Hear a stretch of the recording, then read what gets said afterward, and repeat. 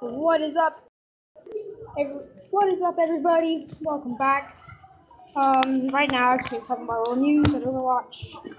Sorry if you hear any like noises of echo because it's location reasons. Anyways, well, as you can see here on Twitter, Overwatch EU was like, oh, breaking news: OR-15 defense units destroyed in confrontation.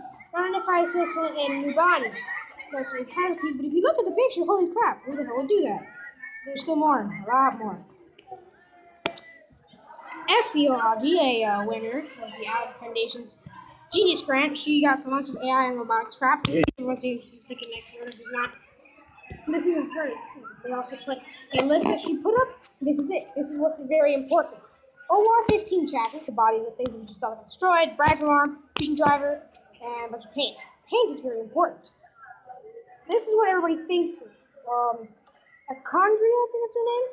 Everyone thinks it's her. It's not.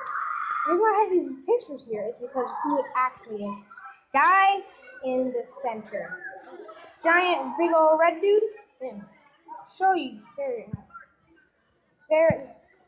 This dude, it's him. The colors all match. I'm telling you, it's this guy. It's not her. It's not. Not only that, let me just show you what's in the PTR right now. That's what the picture looks like at download. This is what's in game right now. That, this, all the faces. It's all over the place. It's all destroyed. But important, the Doomfist gauntlet is missing. So, who stole it? I'm saying she did, and she used it to put it into her robot. This thing destroys everything, and now we'll be able to play as this guy, who I'm going to call him, what about Shockwave? That's interesting.